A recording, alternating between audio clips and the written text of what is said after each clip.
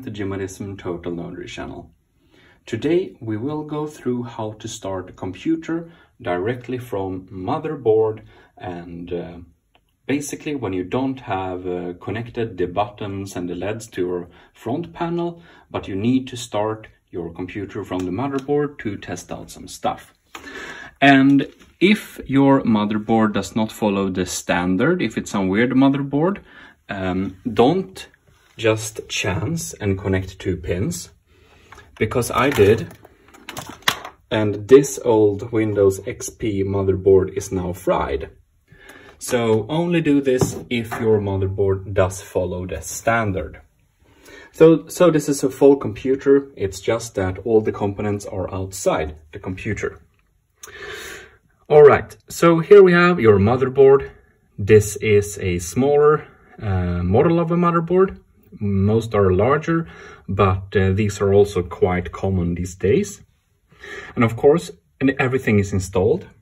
The power, which is here, it is indeed on, which you can see by the little LED light that shines there.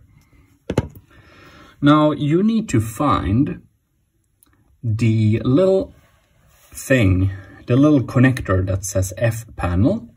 Here you can see it right in the middle of the screen. It says F panel. Now this is your front panel connector. So you can even zoom in here. And you want to make sure it says F panel. And you can also recognize it easily because the F panel misses, you can see it misses a pin in the upper corner, which also makes it easy for you to know where to start, where to connect. So the front panel's pins are connected this way, like this way and this way. They never connect like over this little bridge here, to my knowledge at least. There are always some weird models anywhere, so...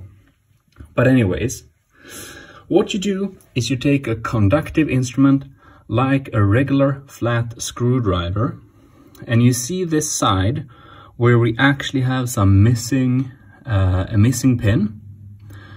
Just beside of that, those two pins, just beside on that, on this side, if you connect these two, tap it slightly, there we have it. The computer is now started. Isn't that beautiful? So that's how to start a computer. And if you read closely here, on most computers, you can even see some really tiny, it says power, it says reset, and it says, yeah, LED and HDD and stuff like that. Even if it doesn't say, that's your cue. The side with a missing pin, on that side you'll just da-da. Oh, we'll need to go to boot menu. Well, this is not this tutorial, but just to make it extra clear, I'll show you one more time and shut the computer down. So here we have it, these two. There we have it. And yeah, just tap it there and you'll be fine. Apparently, it restarts. There we go. So what apparently I tapped it a little too long, so it restarted the computer instead. Now it shut down the second time I tapped it. So, but when it's off, of course, you want to go to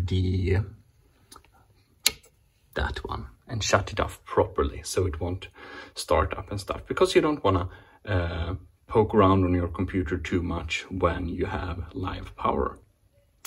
Anyways, I'll see what I can do with this weird little computer build. It's a quite ancient graphics card and some interesting stuff indeed.